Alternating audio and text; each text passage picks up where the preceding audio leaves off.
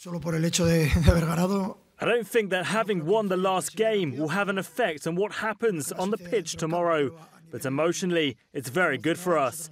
Even more so because before that, we had 6 previous games without victories. But it won't give us any advantage when it comes to the result of the game. We must be intense, aggressive, and have the same amount or more attitude than them. We must apply all of our football skills. En actitud, y luego debemos de aportar todos los recursos futbolísticos que tenemos. Me parece un equipo muy completo. I think they're a very good team. They dominate key aspects of the game like transitions and set pieces.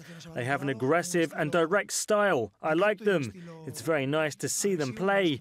They think and act as a group, both in attack and defence. I like them.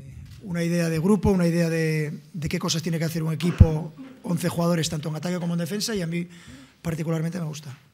La verdad es que lo veo muy bien. I see him doing very well. He's doing a fantastic job, helping us a lot both in attack and defence. This is his first season, and it's always very difficult to adapt when you've just arrived. I truly see him in good shape. I'm sure he'll score lots of goals because he's a scorer and has proved it throughout his career. Y lo ha demostrado a lo largo de toda su carrera. Yo siempre he declarado que el mejor jugador I've said many times that the best player of all time is Leo Messi. I've always said that. I have no doubts about it. Cristiano Ronaldo is a good player, a top one. But when it comes to football skills, I think he's below Leo. No hay ninguna duda. Cristiano Ronaldo sí que es un jugador, evidentemente, un top, un número 1, pero futbolísticamente creo que está por debajo de Leo.